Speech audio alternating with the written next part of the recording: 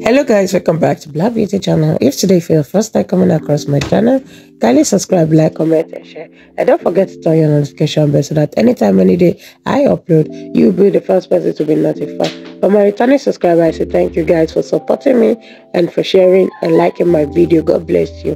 So guys, in today's video I'm talking about breastfeeding and breast sucking at distant activities with different implications for breast health and the risk of developing breast cancer.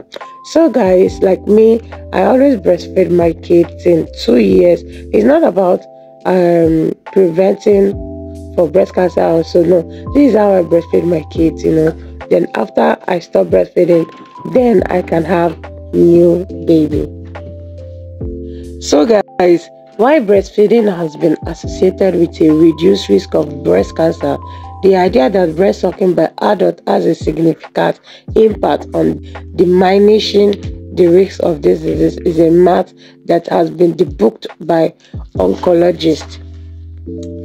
Breastfeeding is a natural and beneficial practice for both infants and mothers. Numerous studies, including the one conducted by Cancer Research in the UK, have shown that breastfeeding can indeed reduce the risk of developing breast cancer.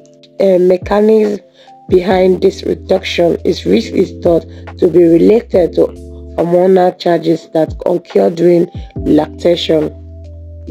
Specifically, breastfeeding can delay the return of menstruation, which reduces a woman's lifestyle exposure to estrogen, a hormone that can promote the growth of central breast cancer cells.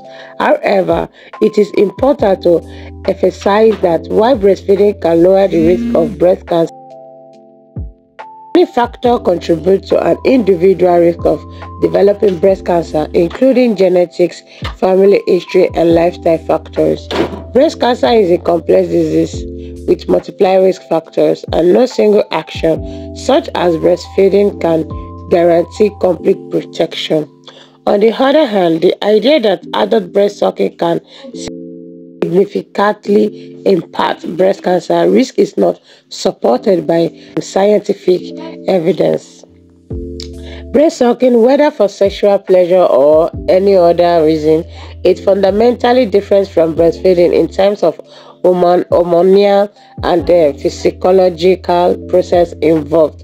It is a misconception to suggest that such activities have a meaningful effect on breast cancer risk reduction. In conclusion, breastfeeding is a well-established factor that can modestly reduce the risk of breast cancer. However, this reduction is not absolute, and other factors also play a crucial role in determining an individual's risk of developing the disease.